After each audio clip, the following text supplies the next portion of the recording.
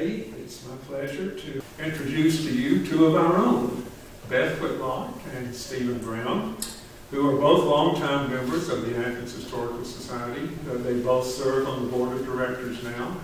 Beth is a past secretary of the board. Stephen is the board historian.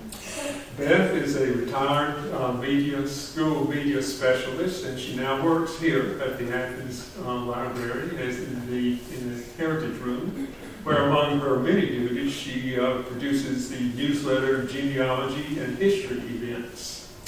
Stephen is retired, sort of, from the Harvard Library at UGA and the Russell Library. He worked there for 35 years, and while he has the title of Archivist Emeritus, he's still over there, and I think several times each week that is, he can't drag himself away, they can't get rid of him. Stephen has been described as the man who, if you can't find a photograph there, or if you're searching for any nugget of information there, go see Steve, because he's a man with a photographic memory. And if you know Steve, you know that's true. So Beth and Stephen are both immensely knowledgeable about Athens history, and I'm sure you're going to be really fascinated with the presentation they're going to give us today. So please welcome Beth Whitlock and Steve Brown.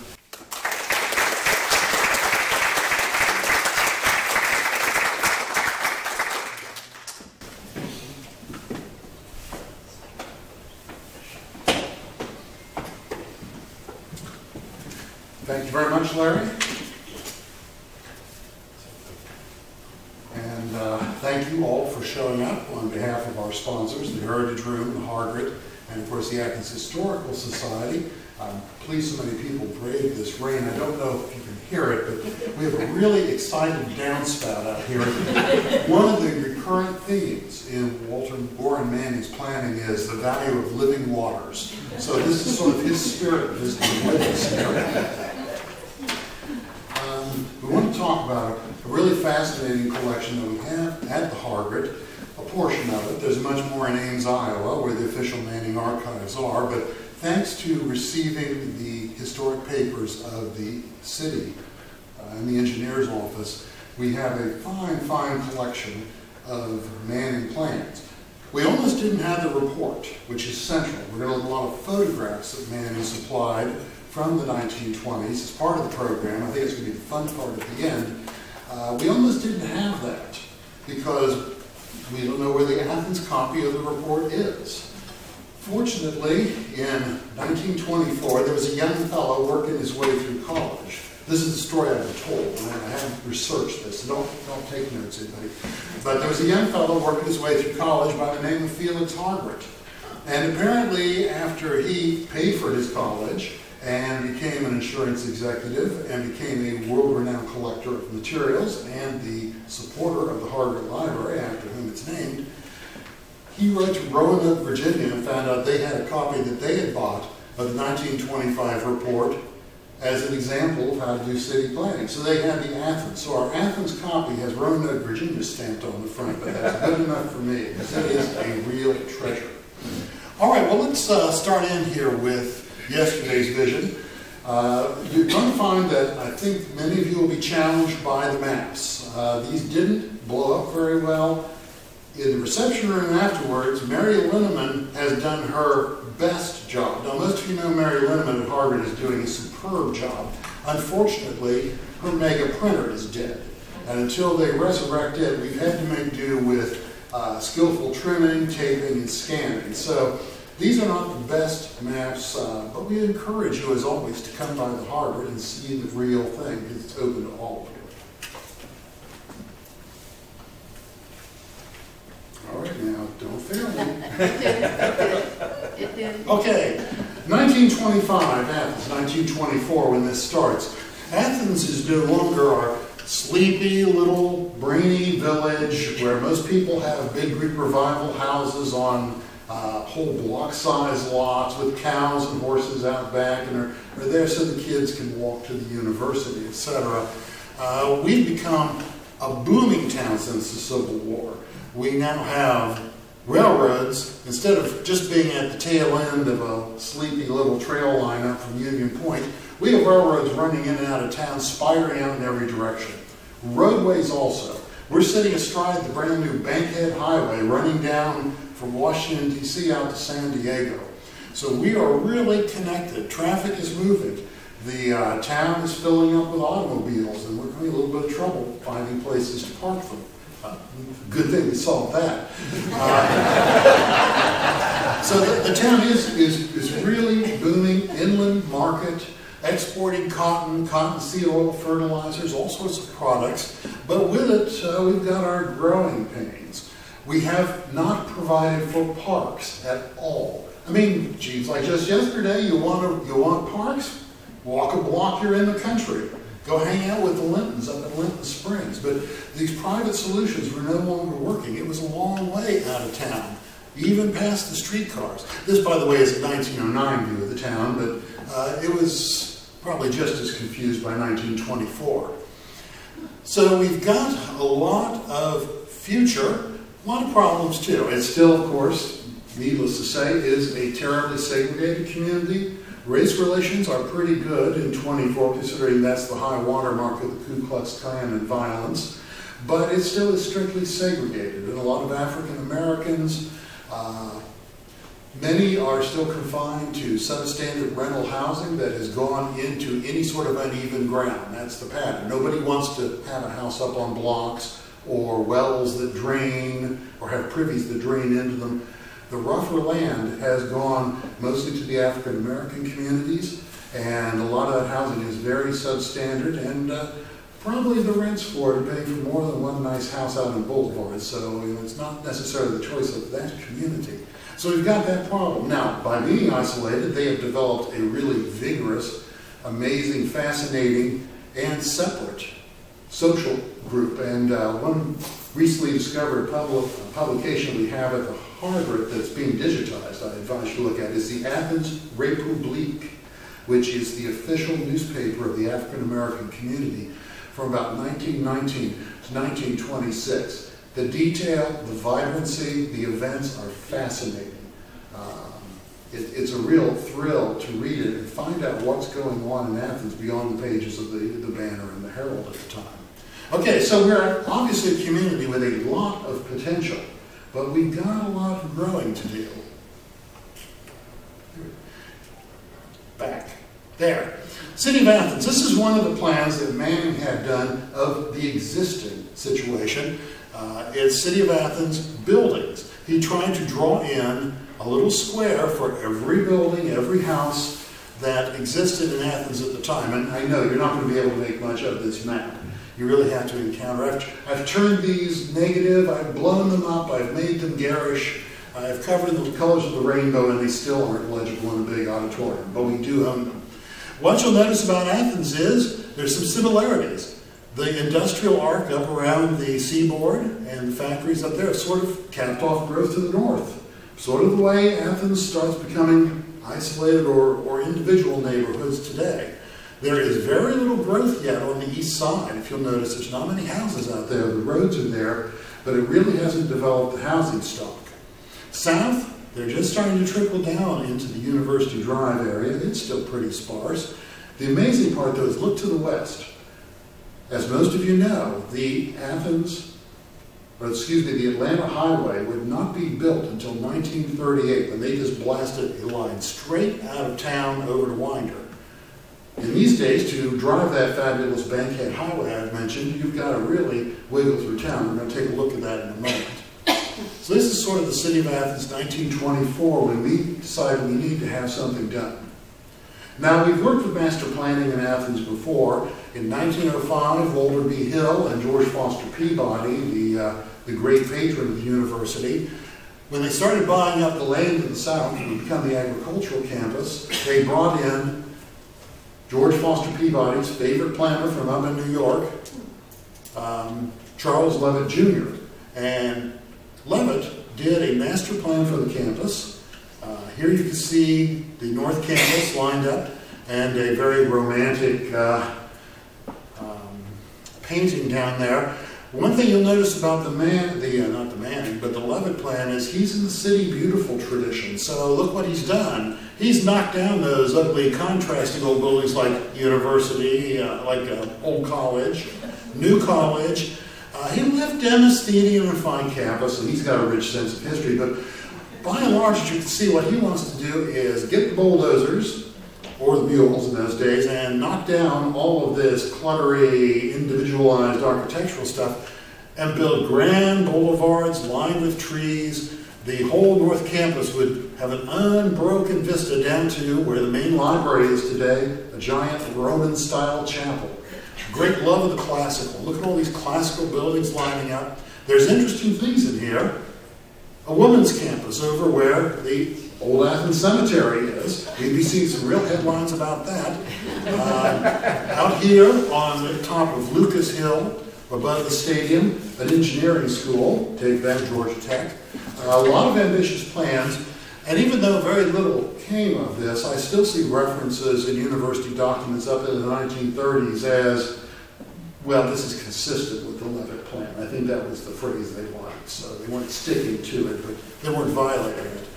Now this, you may be familiar with this picture. This is Daniel Burnham of Chicago's vision for Chicago. As you can see, we just knocked everything down by building nice uniform buildings and stretch the boulevards out. This is after his more talented Georgia board partner, John Wellborn Root, died. So Burnham, who was the businessman into things, started doing stuff like this. Fortunately, for those of us who are romantics at heart, there is another tradition, a rich tradition in American city planning, which draws more on the natural. Andrew Jackson Downing and, in this case, Frederick Law Olmsted. And as a young man, the subject of our speech today worked for him.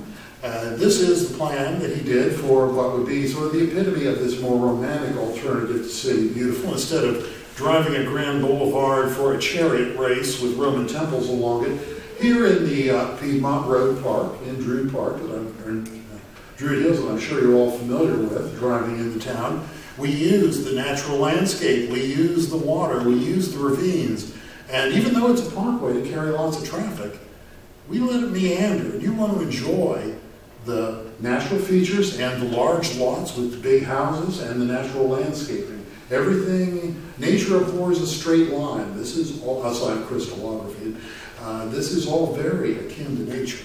So this was an alternative that we could choose from. And which way will we choose in Athens in 1923? Well, Beth Whitlock is here to answer that question for you.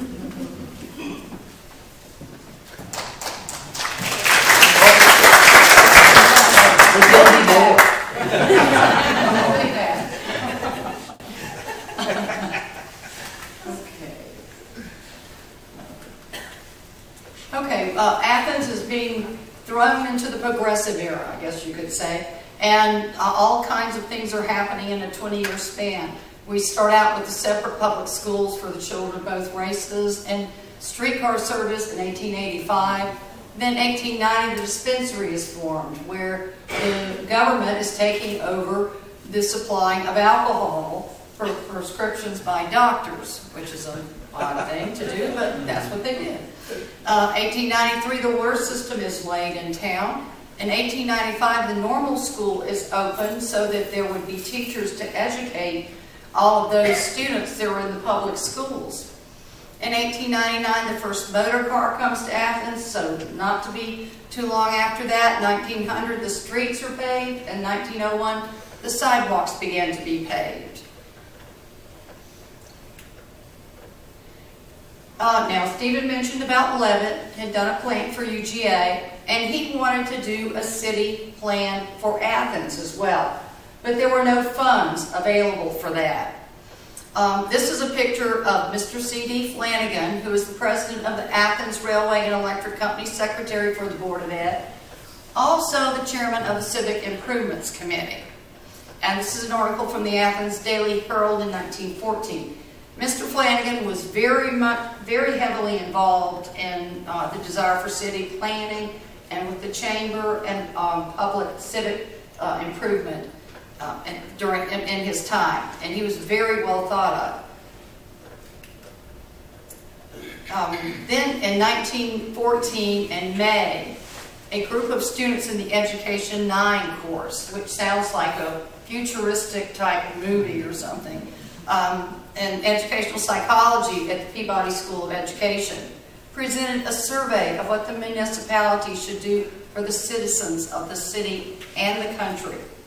And in this, over to the right, part of the section is city planning. And they were stressing parks and playgrounds, construction of better roads, better housing near the workplaces. A lot of different things were coming into play. They were very forward-thinking, and with them, the students looking this way, the community should not be that far behind with being progressive, especially with parks and recreation. And they're not. Here are editorials and articles from the Athens Banner in 1914 and 1950. The top one, there is hardly a place to park the automobiles, much less the children. The city needs a park and several playgrounds. Then underneath the article, Mr. Hugh H. Gordon, Alderman and Mayor Pro Tem, suggests the building of a swimming pool on the courthouse property. So they're looking at a swimming pool for the community, which is fairly forward-thinking. The last one, playgrounds for old and young, and the second paragraph really says it all. Parks or playgrounds are particularly needed in East Athens and in the vicinity of the Southern Manufacturing Company's plant in West End.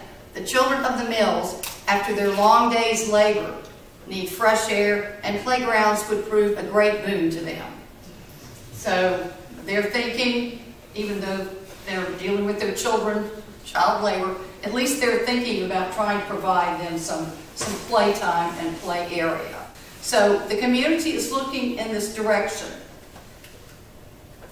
Well, in 1923, Athenians will attend Cornelia meeting. This is a meeting of the Horticultural Society and Agriculturalists. That's a mouthful.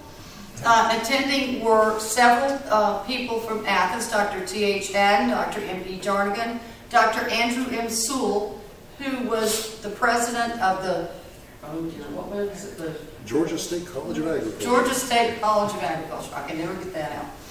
And J.W. Morton. The main speaker at this conference was Warren H. Manning, landscape architect from Massachusetts. And this may be the first connection that the Athenians have had with him, and with all of the background of thinking about city planning, this may have spurred something that would result in what we see. But let's talk a little bit about Manning. He was born in Massachusetts in 1860, and his father owned a nursery where he learned a great deal about plants. You would have thought he was probably Harvard educated or whatever, but no, he learned all of his information about plants, most of it from his father, and he did a lot of landscaping under his father's tutelage. Then he joined Frederick Law Olmsted firm in 1888. He joined as a planting supervisor, but he quickly went up in the ranks, rose up in the ranks. And we saw Olmsted's design of Druid Hills a few minutes ago. He worked for 8 years for Olmsted, moving up in the organization, and he assisted him in his work on Biltmore Estate in Asheville. But the writing was on the wall, and he knew that his Olmsted's sons were going to be inheriting his firm, so he opened his own landscape design firm in 1896 in Boston. One well-known activity that plan he did was for Birmingham in 1919. And Birmingham plan is on Google Docs if any of you are interested in wanting to look at it. It's been scanned and digitized. He recommended using available resources and stressed the importance of parks for the community. And during his career, he worked on over 1,700 projects, anything from golf courses to estates to subdivisions. In fact, an interesting side, he designed the Fairyland subdivision at Rock City. So that was quite an interesting thing too. Okay, let's go back to Athens now, since we've learned a little bit about Manning. In August of 1923, he was visiting Dr. John M. Reed, who was a UGA botany professor, and they were friends. So he was here just on a visit, not for any kind of professional reason. But Manning was persuaded to speak to the chamber and to the people of Athens at the Georgian Hotel about parks and city planning. Dr. Reed informed the audience that the Alumni Association was making plans to establish a botanical garden, and a site would be chosen soon. This was interesting at the time, too, that they were looking at that. And Manning and Reed both commented on the large varieties of trees located here in Athens. Over 130 types, I think they said, which to me is just mind-boggling. Manning explained that 3 things need to be examined when you're planning a park: recreation, transportation, and beauty. He also advocated for city planning, a tree zoning system, and a city transportation system. Since funds were very tight, Manning suggested that ravines and land that could not be used for building be donated for parks. That was a big part of his plan, was that the city had no money, and made that very evident to him before he started doing his plan. So he was very interested in trying to get donations. Over on the left here, we have Deering Park, and next to Rock Springs. And Deering Park is right now where the football stadium is at Clarke Central. The tree that owns itself, many of you know that. And then the one on the left is a little cut from a map, the transportation map, where he was trying to get the people different transportation routes that were taking you from not going through town. Citizens Rally and Rousing Meeting was the headline. On Tuesday, February 19th at Denmark Hall in 1924, the Chamber held a forum for nearly 200 loyal and enthusiastic citizens. And it also said they had to go through inclement weather to get there. So they must have had either snow or ice or something that day. But they were meeting at Denmark Hall, and they did have a meal before their meeting to formulate plans looking forward toward the further development of Athens and Clarke County. And at this meeting, C.D. Flanagan here, he's Chamber of the City Planning Commission at this point, he stated some things that were desired as an outcome from this. Have an expert like Manning devise a survey of the city and offer a plan. And the second point, that there was a movement in the South for a botanical garden, and Athens could possibly be the site for this regional botanical garden. And to utilize the horticultural department of the university. And he made the point that to do this survey and plans would cost around $2,000. And over there's the site of the botanical garden, which was between Cloverhurst and Lumpkin, was where they proposed it. All of the attendees, all 200 people that attended this meeting, were listed in the Athens Banner Herald and the article. I thought that was very excessive, but I guess they were trying to make a point. The outcome of the meeting was there was a committee of 29 influential citizens who were going to raise money for the chamber to pay Manning to conduct the plan. And they succeeded with raising the money. And all of them are listed. I pulled out a few: Dr. Strand, Colonel Snelling, M.G. Michael, Harry Hodgson, Fred Orr, M.J. Costa, A.C. Irwin, Mrs. E.R. Hodgson Jr., Joel A. Weir, Phillips Hennessy, Miss Millie Rutherford, and T.J. Shackelford. So there were many others listed, but these were probably the ones that jumped out to me that I knew the names of the most.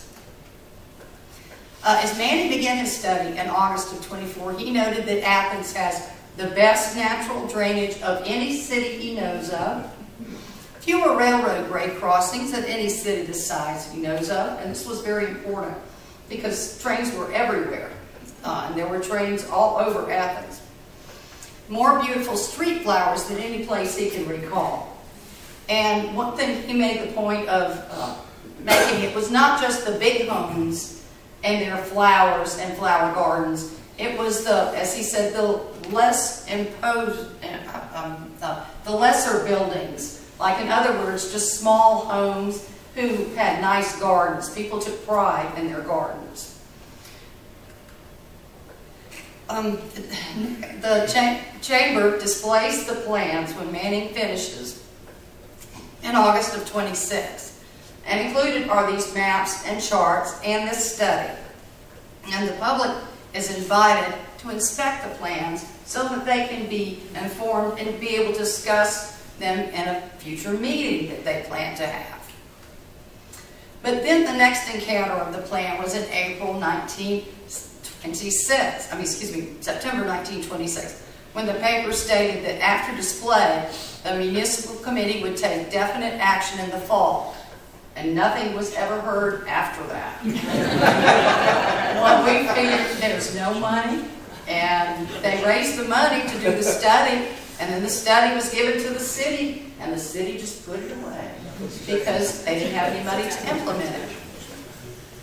I would like to put a plug in for, and this is the book, we've got this from UGA Library, on Warren H. Manning. This is the beautiful cover. It's not on this book, but it's really a great book about him, and there's a great chapter in here about Athens. It's written by Kevin Williams, who is a former flagpole columnist and a landscape architect graduate student. So if you have a chance, and it's just a 3 or 4 page article, but there are maps in here that the Harvard does not have because they're in Iowa State, where his other materials are. Okay, now I'll turn it over to Stephen again. That's the secret of our research partnership. Beth does all the hard work, research, and reading, and I just look at the pictures and make comments about them. This book is wonderful. It was also a terror to us because this only came to our attention about a month ago. It's a brand new publication, 2017. It is beautiful for all of his breadth of planning. We're going to carry it into the room so you can take a look at it, but leave it there. It's checked out to me. But it is a delight of a book, and the Kevin Williams chapter had a lot of information that we wouldn't have had otherwise, which was good. So, that is Warren Manning the man. How did he work? His method of operation is very, very interesting, and I think you've already formed the opinion I have that he's a very appealing sort of person. This is not an aloof master who comes in from his studio, walks around town for half an hour and then goes home. This is a man who is very engaged and loves his work and learns his community, and that is exactly what we're going to see. First step that people note is he's a man born too soon. This man is made for geographic information systems. In order to study a system, he first goes in, utilizes the plans that are there, like that building plan I showed earlier. He had plans done by the city engineer, Captain Barnett, and then he augmented it by driving around town in an automobile, sketching in houses where they were missing. Let me caution you, there were still houses missing. I know there are pre-1925 houses that are not on this map. But overall, it's kind of neat to be able to look at a good estimate of where everything stood at a certain year. It has never been captured that way in history again until you get things like the 1946 aerial photographs and such like. So Manning starts out by documenting what there is, the topography, the streams, the railroads, the highways, the buildings, as they are. Then, overlaid on that, he starts sketching in where the parks could go, where the roads could go, where the uses could develop. Now, this is long before zoning, although, as Beth said, he advocates seriously for zoning. So there's a whole slew of maps. We have about 7 of them. There are many, many more in Iowa, most of them in the form of lantern slides, so they'll reproduce terribly well. Okay, so geographic information system would be a great boon. He would love to do one of the Denmark Hall lectures, just clicking his dial, I'm sure. As we already established, he's a boots-on-the-ground man. He comes here, he runs around. Here in one of the photographs that illustrate his report, he didn't quite get out of the picture before the shutter went off. So this is the one picture we have in Athens of Warren Manning scurrying down Hancock Avenue trying to get out of the range of the camera, but not fast enough. Now, I was so delighted when I got the first photograph of him and realized that was Manning there. He is very, very much boots on the ground, appreciate the natural surroundings. One thing you'll see in photographs later is he really was easily impressed by trees, because the first thing all of us will notice is how many more trees we have today. Athens is enormously beautiful compared even to the Athens that impressed him. He also makes use of local talent. The Boy Scouts did a lot of footwork for him. Among the people he pulled in, though, along with that group of 29, to do the parks and recreation planning, he wants an expert. So he brings in Athens' famous craftsman architect, Fred J. Orr, who built so many of the beautiful homes in the vicinity. This is Fred smiling in his beautifully decorated craftsman. Wouldn't you love to meet with him to plan your house in that office? Beautiful craftsman office up in the Southern Mutual building.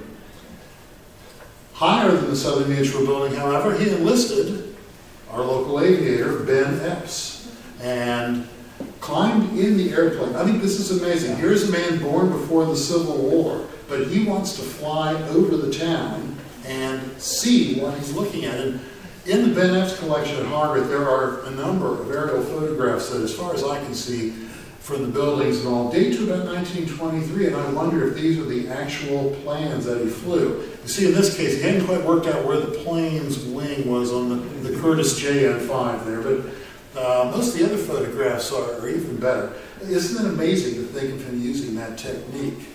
Of course, he also drew on Ben Epps' expertise in other ways, as we'll see later.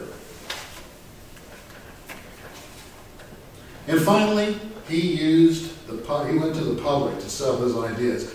His report is constantly referring to how we have to sell you and have to have you buy in and you involved in designing the community you want. Once again, this is not the city beautiful. Knock it down, build a few temples, you're going to be happy.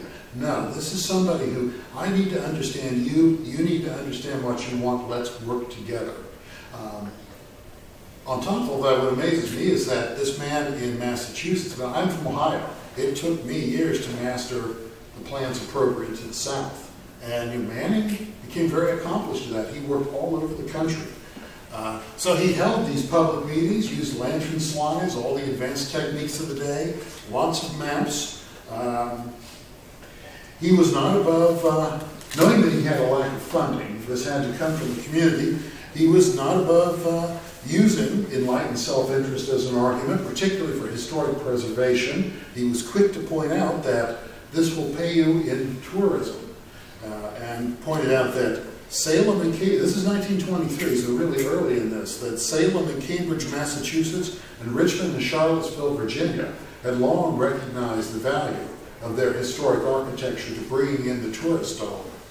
He was also fully able to appeal to pride in Athens. Not that we've done away with pride here, but in 23 apparently there's a lot of high thinking of ourselves. So he was quick to point out that Athens was ready to join the ranks of Atlanta, Minneapolis, Madison, Wisconsin, Harrisburg, Pennsylvania, and others with gifts of land to support these park and highway developments. So he's willing to go out into public. By the way, that is not Denmark Hall. That's a stock photo stolen off the internet with this great Indian guru in the middle of it. You probably all thought that was Andrew Sewell at the State College of Agriculture, but it's not.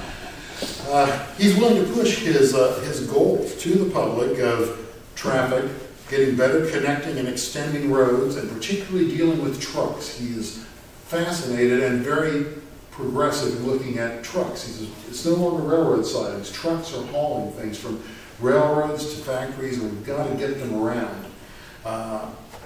Parks and recreation, and using nature, utilizing nature, and historic preservation. As Beth said earlier, those are sort of his main points, and the report will reflect this. Okay, let's look at the maps. And again, I apologize. They don't work out very well. This is one of the best because it's really simple. This is Manning showing the major electrical lines, because we're a very early electrical city. with our streetcars and arc lights and hydro plants, and we're very, very forward that way for a city of 1923. He also is showing us the railroads spidering out in all directions with the potential for stopping traffic. We live north of Bogart, so we wait for our share of trains when we don't go down the Cleveland Road overpass. Let me just point out quickly here, the Bankhead Highway. There's a lot of information about the Dixie Highway, but we're not on the Dixie Highway. We're on the Bankhead Highway, named after Tallulah's uncle. And to drive the Bankhead Highway in those days, you came down from Washington, D.C. along the Danielsville Road.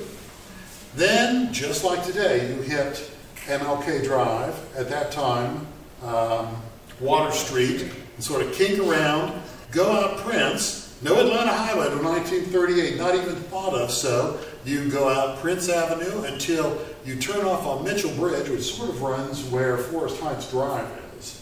Now, you can go that, if you've ever noticed in Forest Heights, towards the end there are one or two houses that are much older, and that was the old approach down to Mitchell Bridge.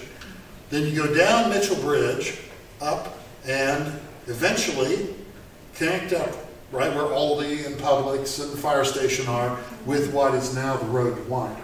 So one of the things you run into in old newspaper articles is you'll hear that somebody is buying a farm out on the Bankhead Highway, which I always thought was Atlanta.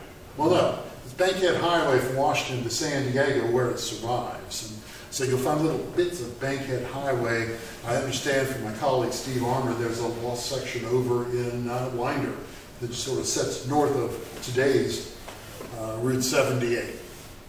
Now, I mentioned Ben Epps. One of the fascinating things about flying with Ben Epps, even if you do look like Popeye's grandfather, you get up in that airplane with him, and he points out the places for flying fields. I mean, how many are we going to need? It's an aviation age. So, of course, there's Epps Field, where we still have it located. There is one south, down around where the golf course is, approximately, and I've never heard of that. Dan, have you ever run into it? Anybody? What golf course? The university. Oh, I think some flight line. Now, I've seen a photograph, an air photo from 1946 of the airport that was at Alps Road, and as some of you may remember, that consists basically of flat dirt and planes lined up. So we're not necessarily talking about hangars and control towers and all. He wanted to put one out behind the normal school, or the medical campus, or Navy school, or depending on which area you're tuned into. And this is a proposed airfield that they say would make it a wonderful place to hop off. And of course, what he's thinking of is not, this is where the jet a day from Atlanta comes in. He's thinking about everybody's going to have their private planes. Ideally, I suppose, Epps model airplanes that they'll buy from him. But it's interesting to me that in 1923, he's really attuned to the flying age.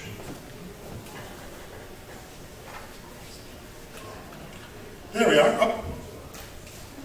Now this is the big plan for what he wants to do with highways proposals. And of course it's way too big for you to see, but this is the only way I can show you a couple of really neat things. One thing he wanted to do, he was really concerned about getting people north and south out of town. He said, here's our big entrance from the north, the Bankhead Highway. Water Street is too narrow, it needs to be broadened. I've done work at the Welcome Center, and how often have people pulled in and said, I'm so glad I found Athens. We were coming down 441, and then it just seemed like everything fell apart. And, they got really nervous. And Water Street, MLK Drive, north of North Avenue, still makes you wonder where you're going, to a degree. Manning recognized that clear back in 1923. He wanted to put in an extra bridge approximately where Sandy Creek is located to help bring traffic, use College Avenue more completely, bring folks in. Here's the amazing piece of information, though.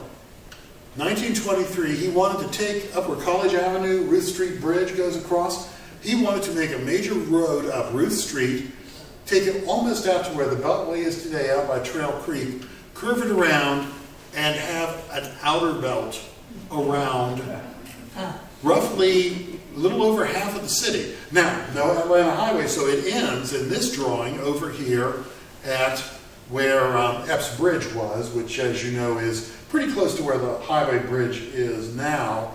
out there at Haven Allen. It's a little bit south. Sycamore Drive that runs back to Senior Soul and Holiday Inn is the old Epps Bridge Road going down to where the bridge was located. So he's going to have it go that far. At that point, I guess you can get on Epps Bridge and go north, or he figured anybody going to Atlanta is going to go out the Bankhead Highway route anyway. So that's a couple of really interesting big plans, but let's go in a little closer. He was obsessed by moving trucks around the downtown. As you remember, this is long before industry moved to the outside, to Olympic Drive and all. So except for Princeton, Georgia factory, the paper mill, most of the industry in Athens is in roughly 180 degrees around the downtown. You start up in the north where the Southern Mill is, and the railroads all curve around. You then go down past the big moss planing mills and the foundry. Chicopee's across the river here, but Athens Manufacturing, Climax Hosiery Mill, and then finally, after a long day's work, you can end up at Oconee Hill Cemetery, but that's not really one of the industries. But as you can see, that's sort of this big circular arc. In the middle of that arc, all the railroads cut around.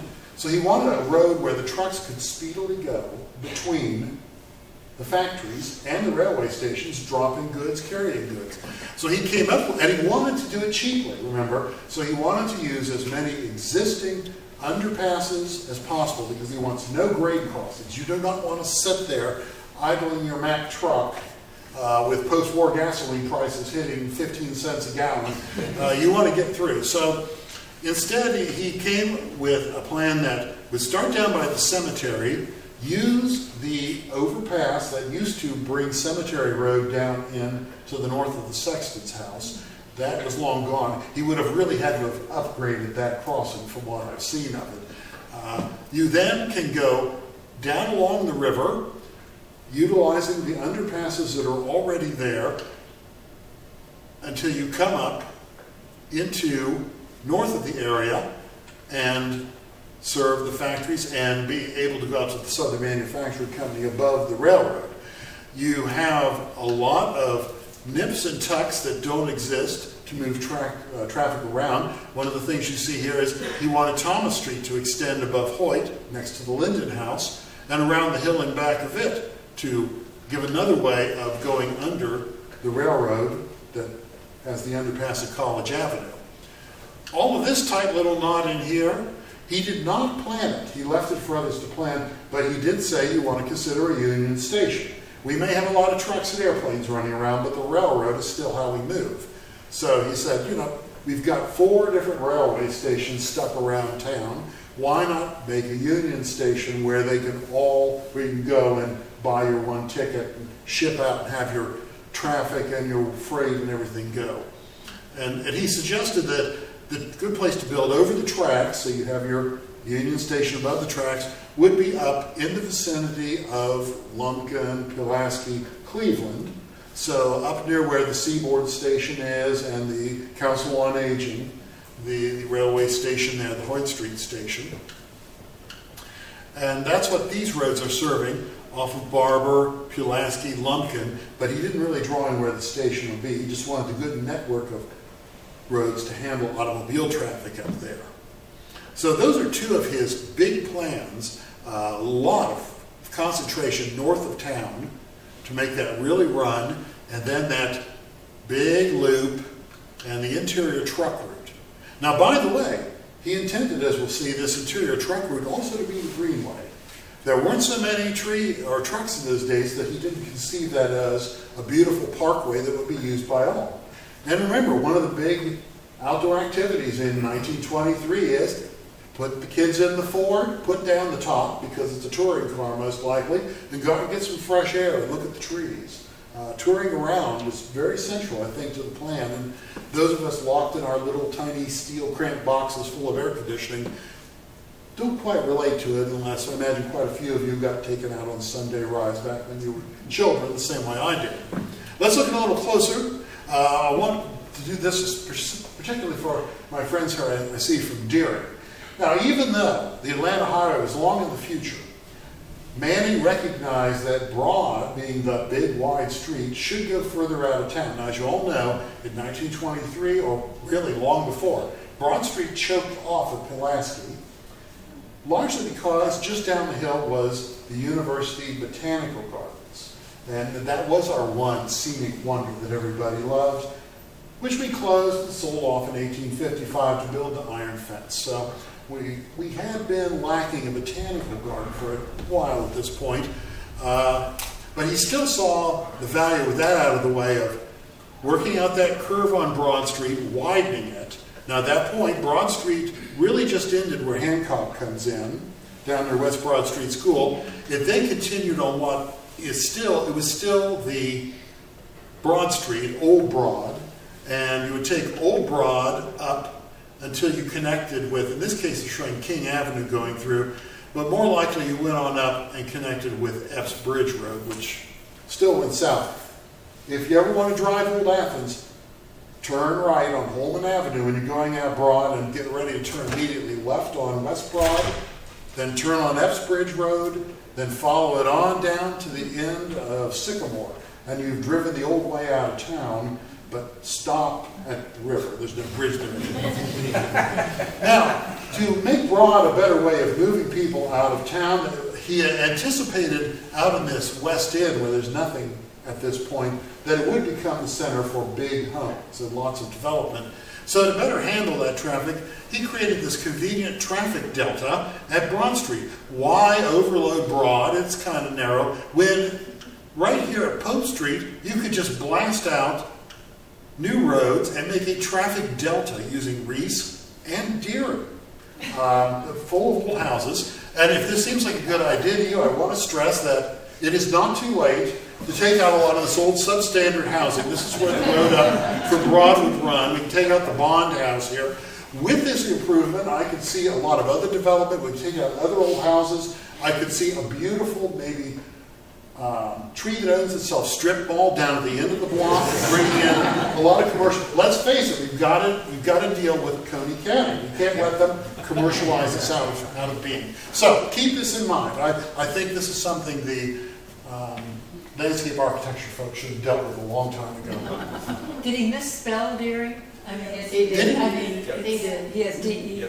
I know he always Waddle was always warped, so he was too busy walking around to look at the street signs.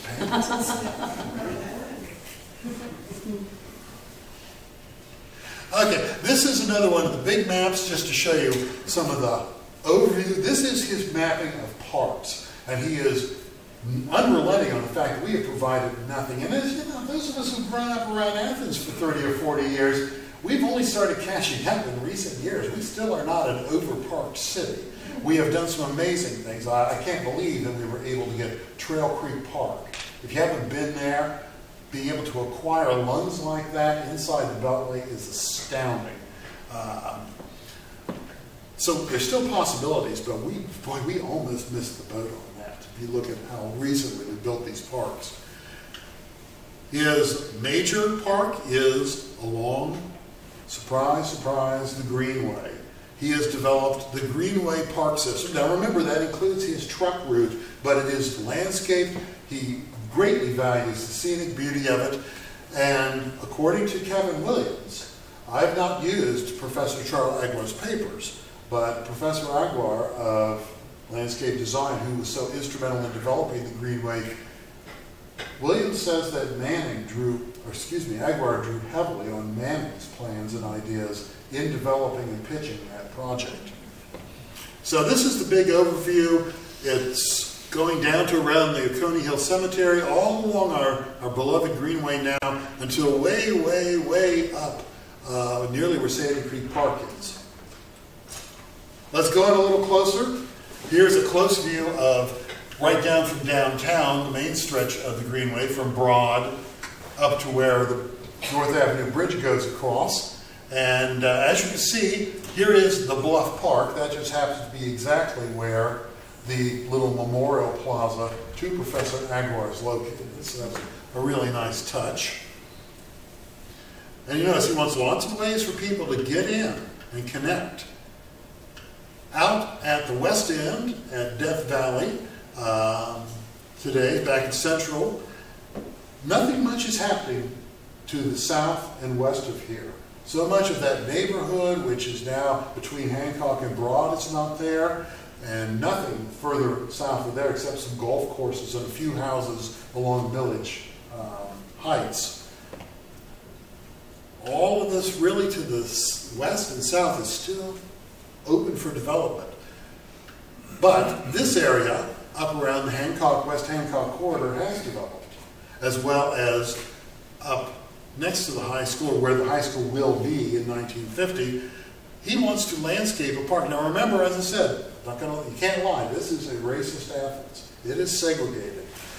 But he did insist on having a good landscape park that would serve as the entrance, the recreational entrance, to where he thought the area would develop with African American neighborhoods. The Brooklyn neighborhood, as many of you know, that's an early freedmen's town out there, where a lot of people settled, but they tended to have more farm or garden lots. But he saw that as a place. He wanted to get rid of that substandard housing along the ravines. He claims in his report he met with leaders in the African American community. I bet it wasn't for long, but he did at least claim that he talked to them and that they said they are quite open to moving to Brooklyn or some other place if there was a fair exchange of value, because they did not like the damp ravines, the steep hills, all of that. They saw that Brooklyn was a very nice place to live. And in segregated Athens, those were the realities. Manning had worked in the South. He knew that you had to recognize these things.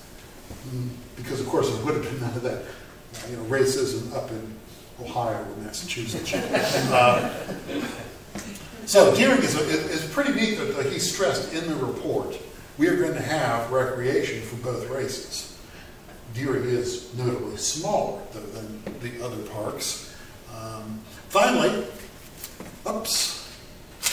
here is a view of what Beth mentioned, his sort of centerpiece. He was going to go from where the old botanical garden was above Broad Street at Pope and Reese and use that valley down Tanyard Branch to create a beautiful boulevard.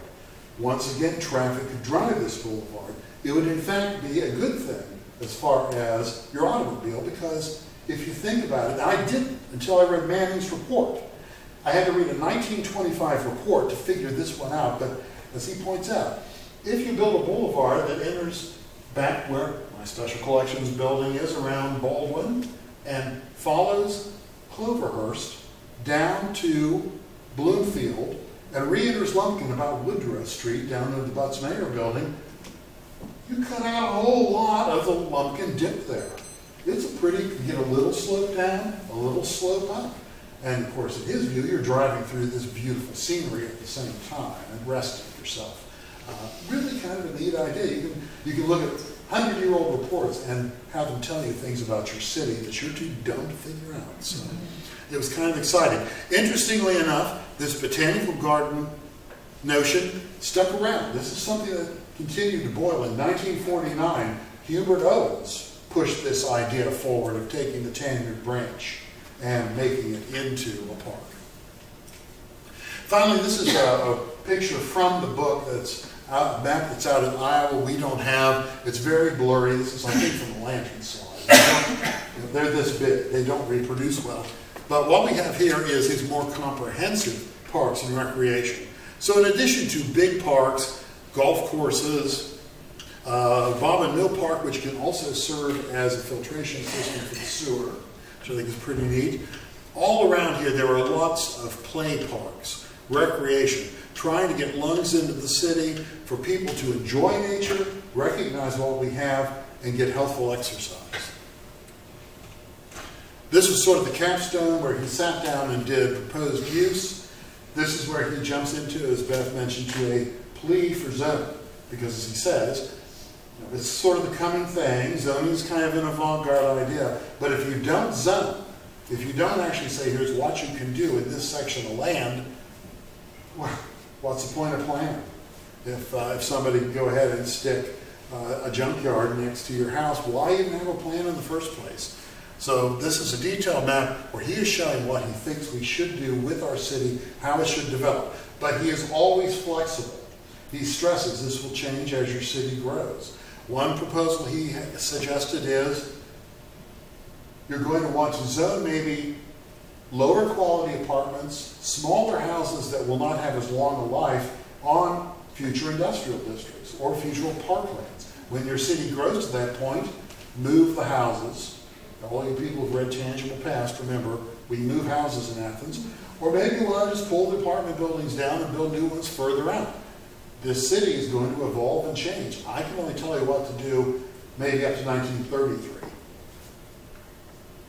So, let's go to the photographs and see how we did with our roadmap. We've been given it by Manning. How did we succeed? And this, by the way, I love this. This is the earliest use I've seen of Athens, classic city. You can't read it too well. It's a 1925 photograph. So you could get the Athens Classic City Radiator badge at that time. All right. 3 main areas to the report, and I think you've picked up probably on what they are by now. And Beth, jump in when I miss an observation here. We've been wondering, those of you who have honked at us and to not hit us with your automobile over the last month, we thank you. We've tried to do before and after shots of many of these, and it's not easier. Traffic was lighter in Manning's day. So we're gonna see with these photographs how well we did looking at his 3 concerns: getting around town, using our natural beauty, and recognizing the assets that were already here. First, let's go around town, and I think you all recognize this. This really doesn't look a whole lot different. We're coming up on North Avenue from the river where the road splits, and today you go around and then plug right back in to Doherty Street. Guess whose idea that was? When this picture was taken, this was Hoyt Street. It just went off to Hoyt Street. This was Water Street coming down to the bridge. It was Manning who said in 1923, hey, once you get around the railroads, just swing this thing back over and connect them together again. It's your main route into the downtown. And there's a little before and after. The buildings have gotten a little larger. Some of those temporary apartment buildings that Manning suggests we tear down, we need the land. But isn't it amazing how that still looks? You know where you are. Or maybe it's not amazing. Manning is saying that's pathetic. But we're still using these overpasses. Here we are looking the other way, and I love this skeptical man in his Ford Roadster there. Just, why are you down with that camera? But you can orient yourself easily with the Seaboard Trestle and North Avenue. Look how empty it is going up the hill in 1923. Not much going on out on the east side, as I mentioned. And there's before and after. Once again, you can tune yourself in on the Seaboard Trestle. We were not, however, willing to die by standing in the middle of heavy traffic to get the exact angle. Okay, some of these were really tough. This is taking some fun detective work. This is roughly at where the end of Doherty Street was in 1923. That's about where Henry Grady's father dumped all the coal tar that gave us our big EPA pollution cleanup site near the Classic Center. If you go to the end, though, and look out, there's our Seaboard Trestle. We're looking northward, northeast. If it's blown up enough, you can actually see the little bridge down over the river. And it looks from the slope like this would have to be, we're not seeing the river because of the bank, and that these are houses over on Water Street. But I'd go back and forth on that. Unfortunately, there is an apartment block and a dumpster where I should be standing today. So this is a little tighter in, and this is one of the last photos we shot. So unfortunately, the leafing started to obliterate the trestle back here. But this is the Whistleberry Apartments up above the greenway there. And I'm surprised the students walking past, glancing at us, didn't call the police. They were highly suspicious. This is a great view. You recognize this? It's the old, have you ever been to Stone Mountain? This is taken roughly from where the Charm Center is, the new recycling facility at the head of College Avenue, looking at the College Avenue bridge across to Ruth Street, and some of the housing over here, up Ruth Street on the east side, along Water Street here. The river is down below this bank. One of my neighbors on Holman Avenue years ago was Bill Britton, who grew up over here on the hillside in the 20s, and he talked about how, oh, we were always told, don't drive through the Ruth Street, or he called it the Ruth Street Bridge, the Ruth Street Bridge with your top down, because there are murderers hiding up in the rafters waiting to drop down in your Ford and cut your throat. He also talked about a big flood when he was a small child in the 20s, and how all the children gathered out in terror watching their fathers with their lunch pails walk across the seaboard trestle to get over to the foundry and the Moss planing mill. So this is very central. Again, they built the Charm Center where I needed to be standing, so you can't see, but once again, look at the trees. You know, you can't even see up into Barberville anymore for all the beautiful greenery. This is going above the Moss planing mill, so I think roughly up where the abandoned incinerator is, up at the recycling center. And Manning's point here was that College Avenue could come on across into the land where the planing mill was, and instead of having a grade crossing, as it still does right there by Standard Oil Street, you could build a trestle underneath the railroad embankment that was built up behind it and get through. So he wanted really to upgrade everything up around in that area just north of the Linden House. And notice what you see on the lower left. Yes. Is an outhouse. And you'll see quite a few of those on some of the pictures. And he will make comments. Yes, yes. Yeah, so I couldn't really get a good photo. Again, we keep building things. But he was addressing getting up College Avenue and then across on Cleveland. Some things don't change much. This is still the underpass. You recognize this, the underpass at Cleveland. Right near Habitat. Right near Habitat, where it still snakes around at this 1920s angle. I wrestle over which side this really represents. The south side works better with the landscaping, except for this. The north side works better with the road going off over to Barber and with some of the hillside, but it's more uphill now than it looks. Manning may have been a lot further back with a different lens that alters this. What I think is cool, though, when you blow this photo up, and I haven't gone back to check, but blowing this photograph I took up, see this pole right here? It's just apparently an old concrete pole with paint flaking off it. I think that's it right there, telling you you're entering the Athens yards. But more work needs to be done. Again, the more things change, you recognize this. Probably many of you have walked under it. The Baldwin trestle for the big yards over there. Now what they have done is they have, instead of having two lanes, they've opened up to one wider lane. But do you know why this lane is here? Have you ever walked under there and looked up? Do it. Don't open your mouth. This was where coal trucks were filled for Athens. The coal chutes are still up there, so you could pull your coal car over there, open up the chute. The scuttles are still there to direct the coal, but now you'd be dumping it on undergraduates instead of into a coal truck.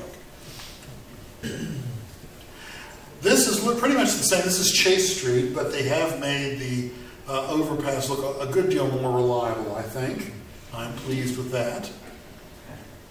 Let's go to the second part of the report. Vistas, views, and parks. How to milk the scenic out of all this. And most of this is going to focus on the Tanyard Branch area, as is this photograph. But you see, most of the housing in those areas, because of the terrain, has to be on fairly perilous pillars. Sometimes they fall down, sometimes they shift. If you've got an outhouse here, it probably drains really well down into Tanyard Branch. Ironically, now Athens had a prize-winning system of sewers and water at that time, but Down the valleys, no, you wouldn't get a connection down the valley with the sewers. That's where we ran the sewer. So the sewer main is going right down here, eventually goes down to Bobbitville. But these folks were not on the sewers. Now, I mentioned the university's botanical garden that was disassembled and sold off for land in the 1850s. It was filled with housing, because it's uneven housing, generally housing to African Americans. Some of it was very good housing stock, and you still see some good houses over there. These are not. Think of what you would pay for that house on Boulevard today. Up here, I think it's hidden, right back here is the home of Madison Davis, the African American legislator from Athens during Reconstruction, along with Alf Richardson. Prominent restaurateur, major figure in town, very well respected. He had his very fine house there, and I think that may still be his house standing on the corner. Sanborn seems to show a house of that shape going a long way back. He also owned a lot of other property up here. So this is, for me, 1924, the earliest view into what was the botanical garden, and I get the sense that 70 years later, there may still have been a lot of attractive plantings. As I said, it had been an area for first industry. The McGinty's, the famous house builders, had their planing mill down here till it burned. And then there was really just used for infill housing. Another view. Today, this is the view as you look off. Terraforming is amazing. We have altered the terrain so much with bulldozers, scrapers, that sometimes it's hard to believe this is even the same place. Now, looking from Newton into this valley, we're in back of this, I think it was built as a motel, but I believe it's now apartments. How can we tell? You'll probably just have to take my word for this, but in the back there of the photograph, you can see the bell tower on St. Estoval Chapel, and it still pops up in about that same view there. You probably can't see that, so we'll just tell you, 1924, 2018, there are these big red circles. It's unmistakable. Now, you may notice there's another steeple here. This drove us crazy. It's too close to be the church up on Reese Street. What's going on? Finally, we found out. Anybody know the answer? You know. What is it? No, it's not the water tower yet, because we're looking the other direction. Good guess, though. It's the Knox Institute. They had an iron derrick bell tower, and it shows up on the Sanborn. So that, I think, is the top of the bell tower that they erected out behind the Knox Institute. By the way, all this is guesswork. So if you want to push the water tower theory, go ahead. We're not sure. We're just giving you our best guesses here. We're detectives. Recognize this, though. Oconee Street, just up from Nucci Space. Of course, the tower is still there. And this wonderful old red brick building. The Ford, unfortunately, is gone. I wish I had it to park there. I'd like to say this is because Manning recognized this as a beautiful stretch of street and would be appalled at us tearing down St. Mary's, which I am. But actually, he was just saying, this is about where I want to plug in my truck route. So maybe he would have knocked down St. Mary's anyway. This is our favorite piece of detective work in the whole thing, because like the Fords, I love antique cars, and I really want to know where this junkyard was. I'd kill for any of those vehicles back then. And where is this? Well, Manning was pretty obscure in his description. There are descriptions of what he's trying to show in the photographs. And Beth and I had, maybe about 3 or 4 potentials when we started out wandering. First one we went to, though, is here. This is down where the pottery was, off of East Broad Street, down near Weaver Dees. And we got back there. Now, I cannot stand where when Manning stood here and took this photograph, this was somebody's in-town farm. Now it's an impenetrable thicket. Yeah. So I had to fudge a little bit on camera angle, but we're there wondering, and all of a sudden Beth says, ah, look at that. The last house in the neighborhood is this one with that distinctive triangular ventilator at the top. So sometimes you get a break and can confirm your best guesses. Added benefit, when we turned around, I think that may be the last of the old street posts in Athens. It's down there at the corner. When your generous contributions build the Athens Museum. By the way, did you know Bogart has a museum and we don't? When you build the Athens Museum, we need to dig this up. I was so angry with myself that I didn't go and grab the one for Holman Avenue in Gloria when they took down some of you may not have been here long enough to know that we didn't have street signs when I came here in '79. We had these concrete posts with the names of the streets painted on them. So if you wanted to know if you would need to turn, you're creeping around like that. But it was kind of a nice touch, quaint. All right, here's a great one. This is taken from the hill above the sexton's house, about where that road came over on that overpass out of Coney Hill Cemetery. Now, trees and apartments have pretty well obliterated the view, but let's go in a little closer, because this has the best view I know of Carr's Hill. As you can see, here are the mausoleums in the Jewish section of the synagogue, the beautiful mausoleums down there, and then what's called the factory section up here with its wall. The sexton's house is out of the photograph. This is the old mansard roofed mill that stood down roughly where the new greenway goes down. I think they call it Epps Mill now, the entrance there. This is probably the site, not Epps Mill, Easley.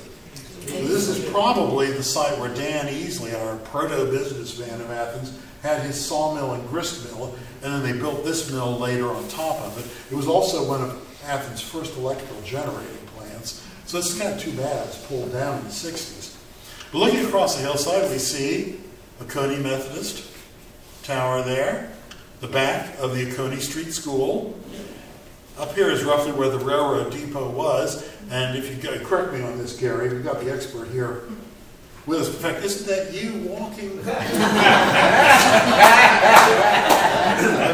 if the 6-year-old would have a cigar? I was born in 1939, not 1839. Stick to that story. Anybody believe that? Okay.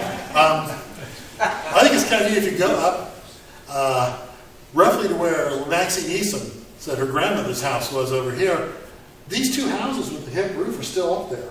They've been heavily remodeled, but there's still two identical two-story houses with hip roofs up there on Georgia Depot Street, or Georgia Street now, right, guys? It's now Georgia Street. What is Georgia Depot Street? Yeah. So you can see it. And of course, I'm sure many of these other houses on back this way are still there. Now, I'm not going to go through every photograph Manning showed of where the greenway is now, but he loved views of the trees along the Oconee River, North Oconee, and really stressed the beauty here. I took one representative shot out back at the Linden House where you can still get a little bit of the same sense that he was seeing. Thanks to these new student houses over here, it's almost like I faked that view of over into Barberville, but their new buildings don't be fooled. I mentioned earlier, River Bluff Park in Manning Plan is where the monument is to Professor Aguilar, who worked so hard to develop the Greenway. Here it is looking over the North Oconee, and you can see. Let's pat ourselves on the back. We may have screwed up a lot, but we really, really did right with preserving that river valley. And this is a nice bit of evidence. Warren Manning is happy. Not so happy here. This was described as attractive ravine just north of College Avenue Bridge. So this is roughly running out of where the Charm Center is now. Apparently Manning really saw a lot of potential up there. However, right now, as best as I could tell, crawling through a lot of brambles is a 4-foot culvert coming out of an infill ravine. So if you wanted to buy this attractive lot, you're too late. It has been filled in. I took this picture from the other bank over where the Greenway Park parking lot is, just as the entire Athens Police Department descended. Apparently, I think somebody must have run across the road into the Greenway after doing something nefarious on the other side. And so I'm Beth decided to wait in the car for me because the pollen was so heavy. So I come out of the brambles with my camera and start walking up the road, and I notice it's full of police cars. So I cleverly turn. And they're driving down the Greenway. Yeah, I guess I do not look as criminal as I try to, because they didn't pay any attention to me at all. Now, all right, show of hands. How many of you look at this and say, oh, that's Sanford Stadium. Give me my whiskey. This was the old entrance to Oconee Hill, one of the two entrances to Oconee Hill, under the railway, roughly at the east end of the stadium, before the stadium was built in 1929. Yes, Virginia, there was a time when there was no stadium, at least not there. This was an entrance by the North Hill here that went under the tracks. This was known as the Sapelo Street entrance. Sapelo Street used to run down from Lumpkin and sort of tend towards where Tanyard Branch now is under the stadium. They did away with this, filled in underneath the bankway, and for years until they built the east end of the stadium, for all you innocent types here, I don't believe you at all, this is where you would go as a student to sit and watch the football game if you didn't want them to enforce those silly rules about beer, marijuana, and whiskey. So this was the wild party section. And I remember the screams, yeah, I can't believe you're all pretending. Like, Bobby, you knew that, now, didn't you? So, all right, maybe I just imagined that. And I didn't like football. Okay, this is how I got acquainted with this whole project. This photograph appeared in a really otherwise great book on Oglethorpe County plantations, describing how the Barrows, Sill Creek Fork, that how it turned into tenant farm. Well, I'm not talking to the experts here. Between you and Mary, you should be able to correct everything. Thank you. The book tells about how this was altered into a tenant farming situation and the reconforming of the housing structures and all. But they put this photograph in saying, tenant farmer's cottage. Well, if that's a tenant farmer's cottage, what is going on here? And how did a tenant farmer in the middle of Oglethorpe County get an arc light? This seems suspicious. So I went to the man, sorry Larry, the man who really had the photographic memory and knew everything. You all remember Nelson Morgan, our photo archivist at Harvard. I showed this to Nelson and said, I call bunk on this. An arc light in the middle of Oglethorpe County in the 1920s. And he looked at it. Of course, he was able to say, oh, no, that's page 16 of the Manning Report. Manning Report, you see. And what is this Manning Report of which you speak, Nelson? And he introduced me to it. And I could not believe there was such an incredible assortment of photographs. So, anybody have an idea where this is? Pardon? You got it. All right, there. What is it? This is roughly at the corner of Newton and Reese Street, and this is the old in-town full lot that belonged to James Letcher Mitchell, better known to his friends as Slickhead, the very noted secretary, banker. He probably was in Southern. Everyone was an attorney. Everyone was an attorney. Everybody was with Southern Mutual. Right. But a very key leader in Athens and university history. And this was this rather interesting house, which looks like a very early one that he'd added on to. He had that whole lot facing the back of the Kamak House. And so a big city, for modernists, big city bread is about over here. So what is that building? That little Which? No, house? that's the Southern Mutual Insurance Company. Mitchell wanted it convenient. Storage house? I am sure that is a necessary house. Oh, that one, yeah. Yes, the little one there. And the other was just a cabin. I mean, Yeah, I see it. Probably for somebody who worked for, probably from enslaved by Mitchell. Well, there's somebody. Yeah, we're not going to have time to show it. Beth and I did a little slide presentation of our own saying they're running all around. It's fun to find all the people hidden in these photographs. Blow them up, they're blurry, but it has a different view of Athens. And yes, There is a woman sitting in the entrance to the cabin. You may not have plumbing, but you have got an arc light. Tell me again, that's what street? Okay, here's Here we go. Newton and New Reese. and Reese. So now there's another one of those remember that showed up in the other picture too, the apartment-like development. And the face is on Hancock now up here. His house, Mitchell's house, was on Hancock, but pretty far down the block, heading out away from town. Maybe he did not want to look at the back door that connects. I don't know. But here's a little blow-up of it. Really interesting structure, and the footprint is drop dead the same on the Sanborn Atlas maps. So that's the view today. Janice, so sort of looking to the northeast, but think of it as looking towards the big city bread and the bottle works, more or less. I think you'll agree a lot of improvements have been made to Newton going up from Broad Street over the years. This is looking the other direction at Reese and back towards Newton in back of the telephone exchange at Pulaski and Reese here. And so really not, except for building a transmission tower, not a lot of change there over the years.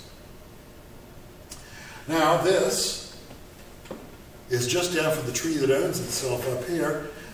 This is where we get into his dreams of a great park. This is the ridge along Finley hanging above Tanyard Branch where it crossed and used to be above ground behind the Holiday Inn Express. And this is where he thought the real potential for beauty was going to lie in Athens. He has a lot of photographs.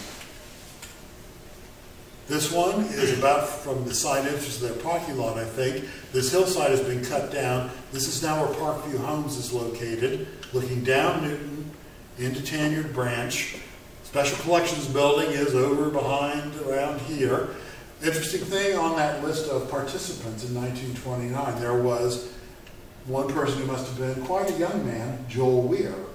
Joel Weir later became head of the Chamber of Commerce and directed to the development of our first two public housing developments, Parkview and Broad Acres. And of course he built Parkview here.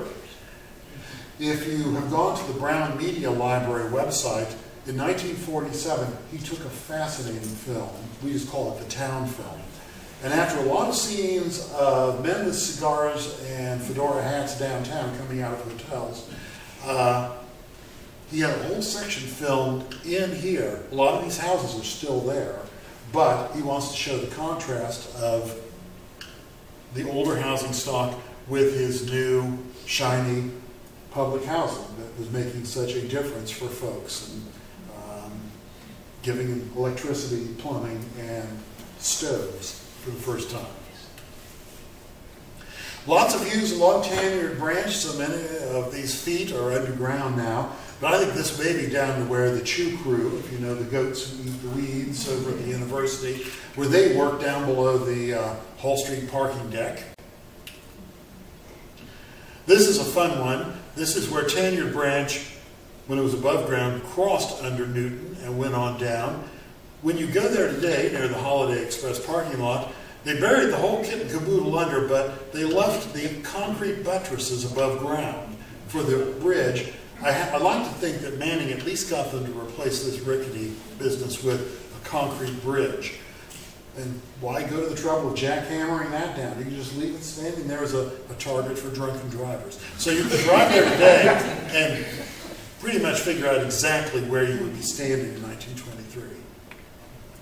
More shots. As you can see, not all the housing was really in terribly bad shape, but you still got the hills and ravines. One thing Manning recognized is this area was full of folks who needed two things. One, they needed to be near there they worked, and that they passionately wanted their own homes. And so when he talks about taking this down, putting people in Brooklyn, putting people in Allenville, these other areas, he is very conscious, I think, of he's dealing with real people, real homes, people who have pride in their homes. Joel Weir did too. One point that I love in the town film, he's shown all of these terrible ramshackle houses, which by then were close to a century old, but he focuses long on this one elderly woman whose house is falling down, but her whole porch is nothing but climbing roses. And I love to think that's why Joel Weir focused on that at the very end of his section on the deteriorating house, to remind us these are people who love their homes with aspirations. It's not because they chose to have a house look like this. I think it's kind of neat. So check out that 1947 Town film on the Brown Media website. It's fascinating. Here is roughly at Wattle, looking up towards where the Hull Street parking deck and the Special Collections building is. This is Wattle coming down. Newton is below. As you can see, I should have mentioned at the beginning, these photographs are all by a man named H.L. Boyd, who worked for the Athens Electric and Railway Company. So C.D. Flanagan probably assigned him to do the task. He was not necessarily the world's best photographer, but at least he could take a picture without getting his thumb. I'd like to tell people there's just a severe storm coming in and we're risking it. View on down Newton Street, you can see pretty much where they've lined up the public housing in the 50s to replace these houses. Some of the other more substantial homes that were in the area. This was torn down for Parkview. More of the homes on the side. Once again, fascinating people about their business walking around. But you can see the big problem. Privies are going to drain into wells. This is a terrible place to build. Now today, of course, we would build this 5-story advanced avant-garde home with elevators and all in there and say this is the coolest lot in Athens. Not so in 1925 technology.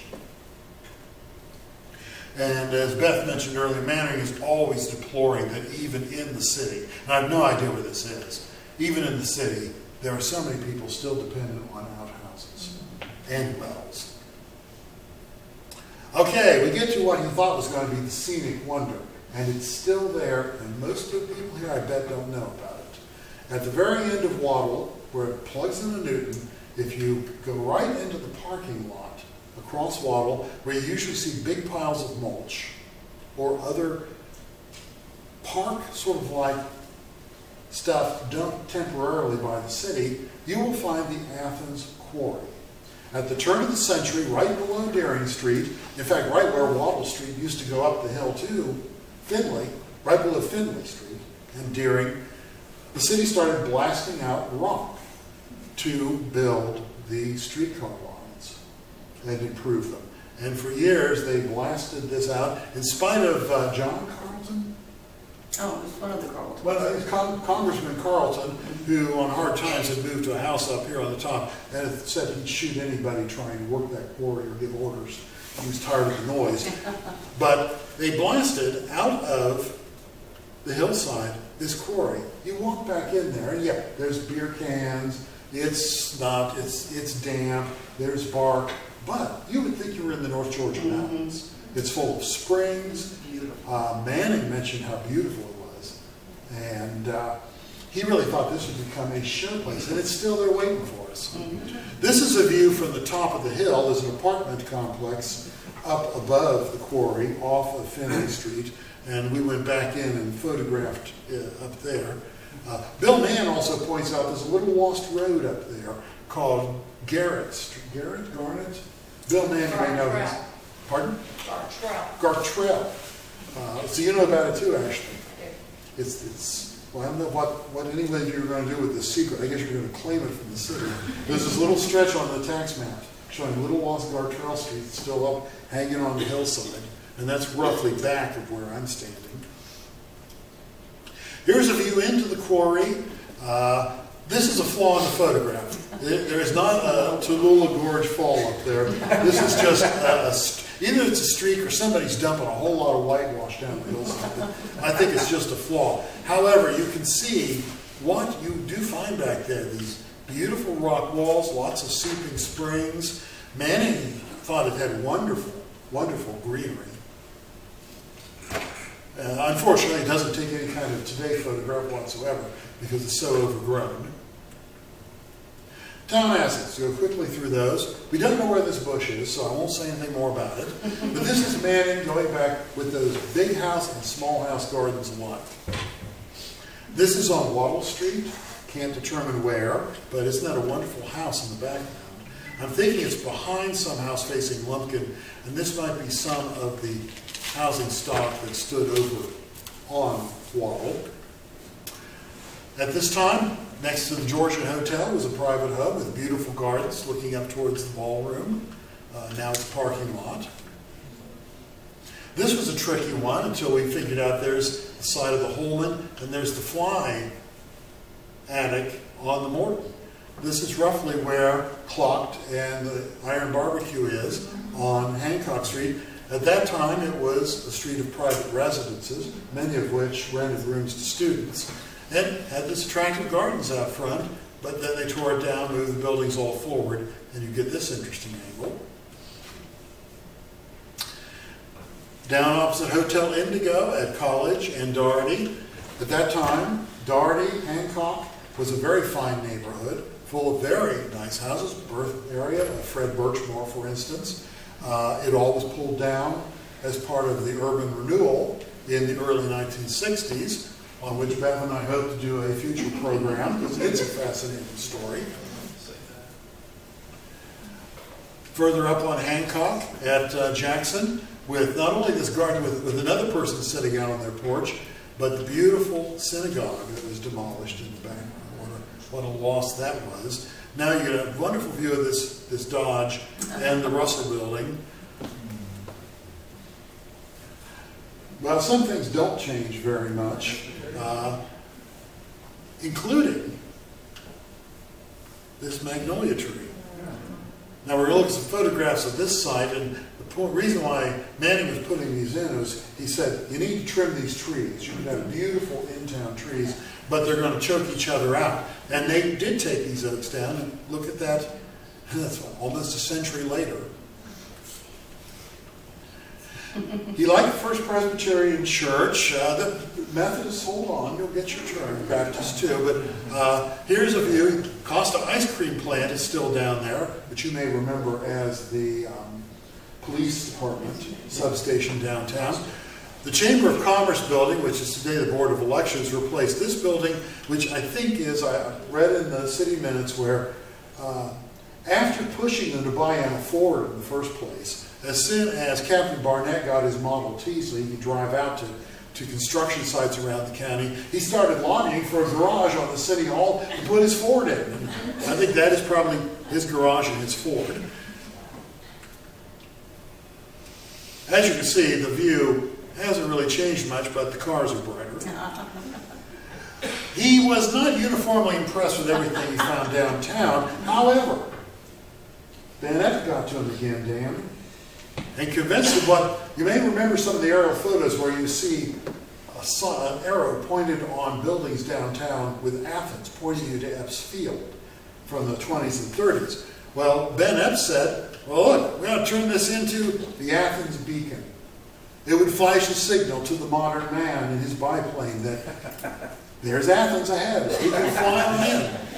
And while he was not terribly fond of this stance, he said, well, let's just brick up a building around the ugly legs and we get more offices. But then we'll have our beacon flashing in here. We tore it down. I think we're probably ahead of the game. This is the place next to the First Presbyterian we saw earlier. At this point, this is Dean Tate's fraternity. Help me, I'm an independent. I think it's Delta Tau Delta at this time. Is that? Yep. And you can see the boys lounging around out here in their rustic furniture. But this is where Manning was stressing, A, we have great historic texture in town, but B, with some trimming of the trees, this could be spectacular. Instead, we pulled it down in 1940 to build the new post office, which is now on the site. But not until after a letter campaign to Eleanor Roosevelt trying to convince her husband not to demolish it, which I think is neat. Back in the corner, there is this structure, right next to First Presbyterian over here, which Manning said this needs to be preserved as a museum of housekeeping in the 19th century. We need to take these servants' quarters and show how people actually lived, which is great, except this wasn't the servants' quarters. Mr. Scudder was one of the pioneer schoolmasters before there were public schools and had a very successful school. And as far as I can read, this is Scudder's school building back here. Also gone, of course. Warren Manning, as he was scurrying out of the camera here, he included this photograph of what was then the KA house to show how they had trimmed their trees and had gotten pleasant growth. So that's the purpose of this photograph. And I know many of you may recognize this is on Hancock, opposite First Presbyterian. This building still stands on the corner of Lumpkin and Hancock. You may remember this house stood really until just a very few years ago. The porch had been torn off, the windows had been glass bricked in the front, it had been painted white, but it still was the last remaining house of what was very, very recently a very major residential district of Athens, where the doctors tended to congregate, I think because of the Everleela Sanitarium and Dr. Moss's facilities down the hill. Some things don't change very much, although I really prefer the church when it still had its Gothic front on it. But this was another example of the historic sites that people would come to see if we had the good sense to preserve them. I think the cars look better then. I like the Gothic front. And this photograph does preserve one thing which I think is the greatest loss in Athens. This magnificent Victorian weathervane. I used to love seeing that every time I came into Athens. And that's been taken down now. What a glorious, glorious piece of work.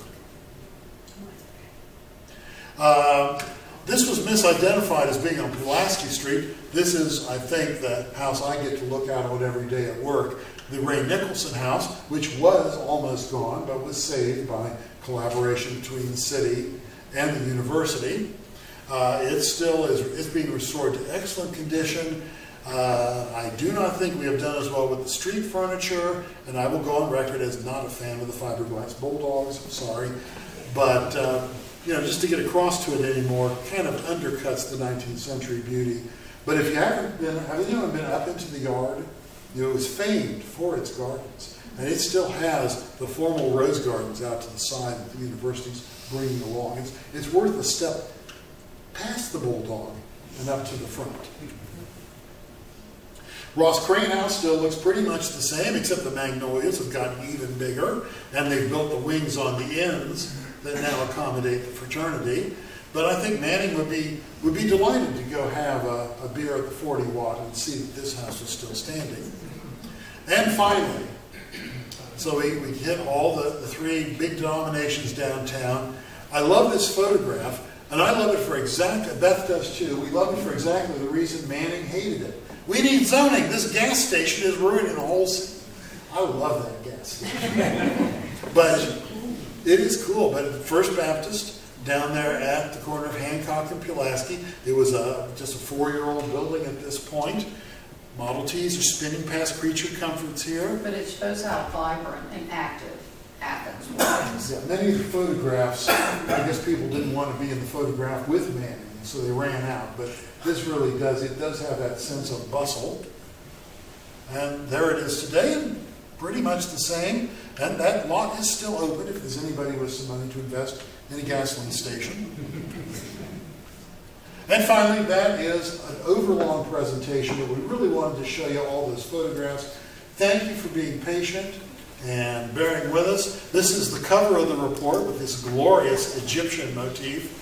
And at the end, the thank you to the community from Warren Manning, talking about the great cooperation and how with the public-spirited citizens, it was really up to us to go out now and make this plan a fact and make this a city we would love, to the point where we'd be doing crazy things like joining a historical society devoted to it.